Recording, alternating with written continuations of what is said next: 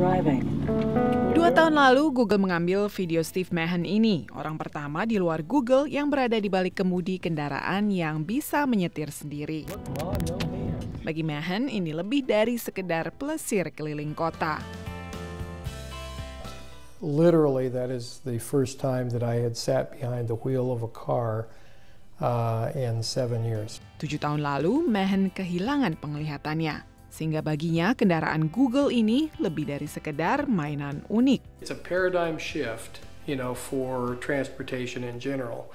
But for those of us that have lost access to transportation, it's a life shift. Hey, anybody up for a taco? Makanan cepat saji terasa benar-benar cepat kalau Anda bisa langsung meluncur ke lokasi. Surprise the manager on duty. That's a Taco Bell that I routinely go.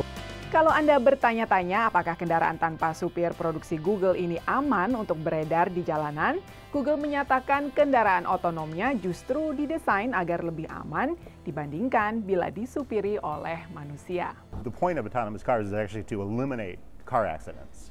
Most car accidents are caused by drivers, frankly by driver error. Google juga telah mengajarkan kendaraannya untuk menghindari berbagai potensi kecelakaan lainnya, terutama untuk situasi berkendara di dalam kota. Sensors can now recognize a pedestrian or a bicyclist, and they even say they can actually recognize a bicyclist making a hand signal, signaling the intention of where they're going to go. Kendaraan ini dapat melihat ke segala arah setiap saat. Steve Mahan sudah tidak sabar untuk membeli mobil Google. Google bukan satu-satunya pemain di jenis kendaraan baru ini. Produsen otomotif seperti Audi tengah merancang kendaraan serupa yang menjadikan berkendara penuh dengan berbagai fitur otomatis.